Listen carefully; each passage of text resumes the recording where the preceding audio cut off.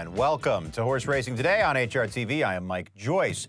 Now we have a Triple Crown on the line. Again and again, for the third time in his career, Victor Espinoza is the pilot of these horses, and we have him on the line right now. Thank you very much for joining us, Victor. How you doing?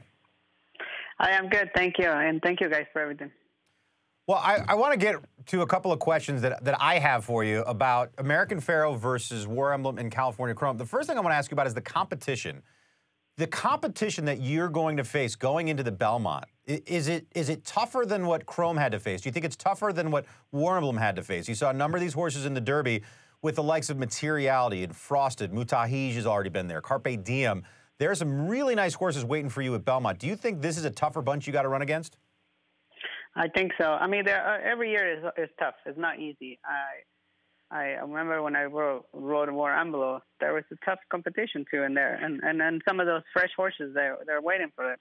Last year with California Chrome, a couple of new ones there were waiting for them, and for Belmont. This year there's not just one or two. I think it's half of the field, maybe more. They're waiting for Belmont. They're all like fresh. I mean, I know Top Fletcher, he has probably 4 or 5.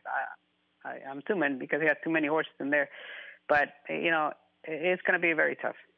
Let me ask you about American Pharoah's effort in the Preakness and how you felt he came out of that. It looked like in the Preakness last year with California Chrome, he had to put forth a pretty good effort in that race as Ride on Curlin was trying to get to you. This year, though, it seemed you ran away from him in the slop. How did American Pharoah come out, and how was he on the gallop out and getting back to the winner's circle?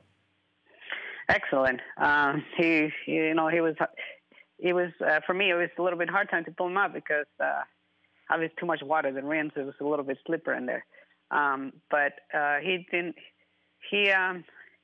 come out of there after it crossed the wire. He was full of himself, a lot of energy, and I really like it, the way he pull up. I don't want to ask you. It's sometimes hard to make these declarations. It's like trying to choose which one of your children is your favorite. But I want to ask, what's the difference?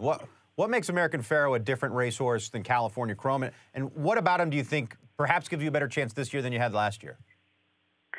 Well, they're all amazing. I believe that any horse that win the Kentucky Derby, that's just a champion. And because winning the Kentucky Derby is not easy for them. And they're all amazing horses. I rode unbelievable nice horses, and now American Pharoah. American Pharoah, he's just it's just a special horse for me, and he has so much talent that I can't even describe it how good this horse it is.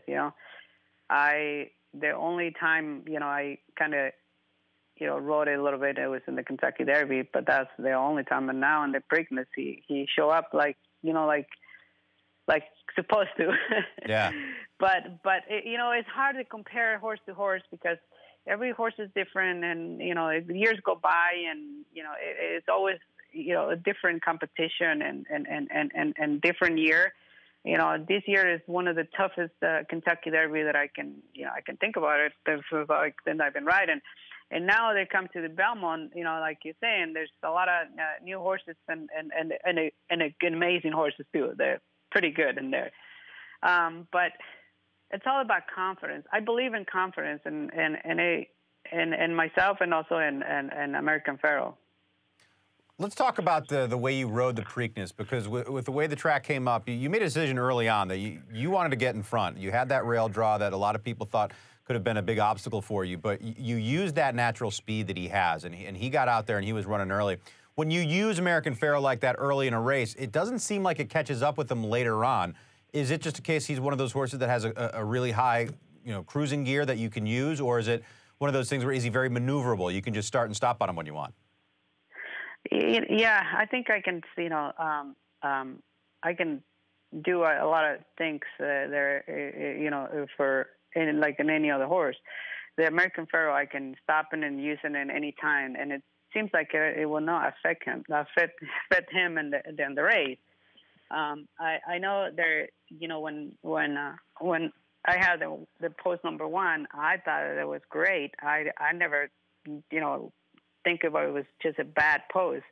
I I was excited because, you know, in the Kentucky Derby, I weighed so much ground. And now that I have the one hole, I was like, this is perfect. Save as much ground I can and see how the race is set up. But as the weather could change, you know, it was raining so much. And, you know, and Bob Buffer, we were talking about, you know, before I get on him. And then the best thing for him, I thought, you know, he told me, he's like, you know, just send it out of there. And I was totally agree with him. I was like, yeah, I think it was the best shot just to get out of there and let her run. And it's like, all right. And it just exactly what happens. I know she broke a little bit sideways in the gate because the horse, Dorman, he was acting up a little bit in the gate. And that's when American Pharoah, he just started moving around and he broke it just a little bit, touch, but I think it was like to the outside. But I was ready for it. I was just ready to, no matter what happens, I want to just sponsor it and send it, like, you know, maybe the first half furlong and see where it's at. And I know Mr. C, he's gonna go after me. So I want to make sure that I'm pulling away the first at least quarter of the mile. And for that, I can just open it up and relax a little bit, American Pharoah on the backside. And that's just what happens. But he just ran an unbelievable race. You're the only jockey ever to get a third crack at the Triple Crown, having won the Derby and Preakness 3 times now in your career. As you head into this third Belmont Stakes with the Triple Crown on the line, one of the things that, and we in the media and horse fans tend to criticize riders, is if they don't ride Belmont that day, so it's such a unique configuration of the racetrack, then we immediately start to criticize, well, if they would have ridden the undercard, they would have had a better feel for the track that day. You and your agent, Brian Beach, what have you guys decided? Are you going to take some mounts earlier in the day, get your legs beneath you, or are you going to try and just avoid any other distraction and just focus on that one race? You know, sometimes it helps, sometimes no, because, you know, and I believe that if I ride, you know, 1 or 2, then maybe I think too much. Yeah. And then I started like thinking about too much and trying to figure out things, you know, and sometimes it's not good and sometimes it's good. I always think that, you know, if I can ride 1 or 2, it's fine. If not, then, you know, it'll be okay too. It's all about going in there and to have American Pharoah and, you know, in the right energy and you know, I know Bob Buffer. I have all the confidence in him too. You know, he knows how to train those horses to go in Belmont. You know, he's for that he gave me more confidence to go in the race. Well, I mean, you've been there with Bob before with War Emblem. You were there last year with a great trainer in Art Sherman. And now you're there on board a great horse in American Pharoah. I think there has to be a lot of confidence. You know Bob's going to have the horse right. Is there any doubt about the schedule that he's maintained, though? Because we make a lot about the third race in 5 weeks. This is actually the 4th race in 8 weeks for American Pharoah. I know, yeah. It's you know, it's a lot of really a lot of race in a short period of time. But, you know, he's a strong horse, and I believe he can take it. I don't think, you know, it'll bother him that much to go for the next race, you know. Like I say, you know, Buffer, he will find a way to figure out how to train him for that race. And for me, you know, it's crazy because I never thought that I was going to be in this situation again, you know, once again for last year and then next year.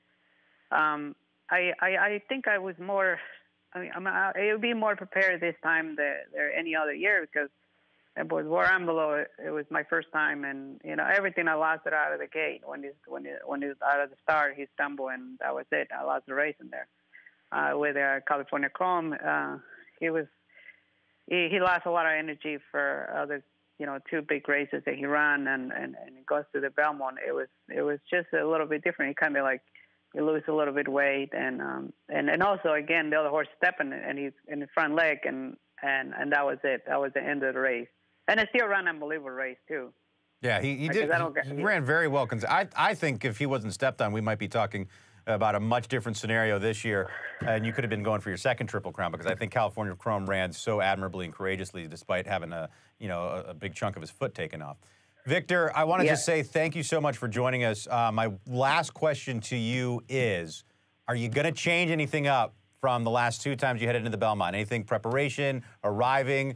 I know last time you went through this, you were enjoying it more because you're a little more further along in your career. You were so young when you rode War Emblem that it was a little bit of a blur. So last year you did take the time to enjoy the whole ride. Anything different this year from last?